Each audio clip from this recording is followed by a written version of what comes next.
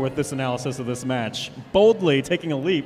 Brett, take it away. Yeah, Josh, we're going to take a look in our match highlight at some human interactions in this match. So what you're looking at right here, this handsome young man or young person, this is the Cybears human player. And what you can't quite tell, but this person has a cube tucked under their arm there. They've got a cone in that hand here. And if we look over at what's happening on the other side of the field, here's the Cybears drive team, and you see their drive coach right here holding up one of those big signs. That's holding up a cone. That's saying that we want a cone on this cycle. So as we cut back to the human player, and we roll this highlight forward, you're going to see the human player sees that. They load the cone up, put that in position. Here comes the robot onto the bottom left corner of your screen. Line that up just perfectly. And then a big thumbs up says, hey, you got it. Head on back, pick up another cone, and they're waiting for another signal exactly the same way through.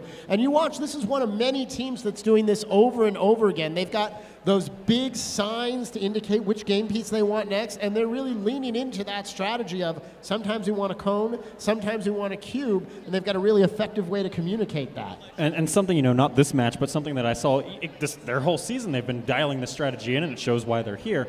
At Sammamish, we were watching the Cybears, sometimes that drive coach back there flipping back and forth on a just quick moment's notice, and the student never misses one. These human players, they train, they're as much part of the drive team as anybody else. They put a lot of hours into practicing getting this mechanism to move smoothly, making sure they've got their stuff staged, and it's been really impressive to watch that pay off kind of in their match results. Yeah, outstanding work by the Cybears there in that match. Emerald, I think we've got another qualification match ready to play for even more impressive gameplay. Yeah, it looks like we're